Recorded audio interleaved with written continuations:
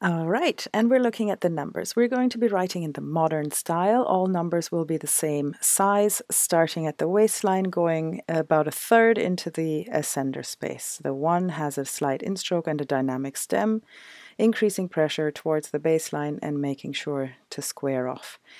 The 2 starts with a small curve. Remember to come all the way over. You want to think about the 55-degree box and then end with a little wave that we know from the tops of the T. The 3 has a small curve that transcends the waistline, and then the lower curve is a little larger than the first one. And again, remember to follow the 55-degree slant. The 4 starts just above the waistline, come down to the middle of the X height in a light downstroke and a light cross stroke, and then add the dynamic stem towards the baseline, squaring off the bottom.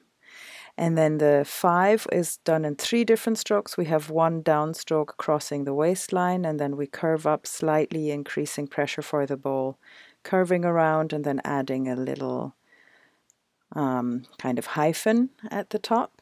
Remember, all the cross strokes are going to be very light.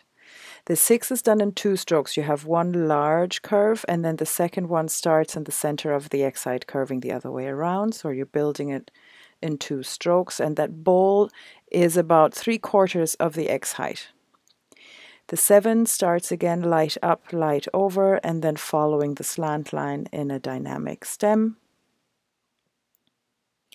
And the 8 is done in 1 stroke. You want the upper bowl to be a little smaller than the lower bowl, and you want the pressure, the downstroke line, to follow the 55-degree slant. So I'm not very happy with this one. Let's try that again. Small bowl, be almost vertical in the downstroke, and then cross with a light upstroke just below the waistline to get those proportions correctly.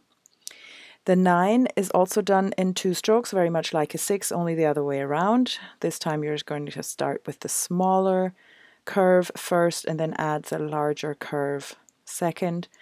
And the O is the oval that we know, except it's also built in 2 curves so that there is equal downstroke weight on both sides.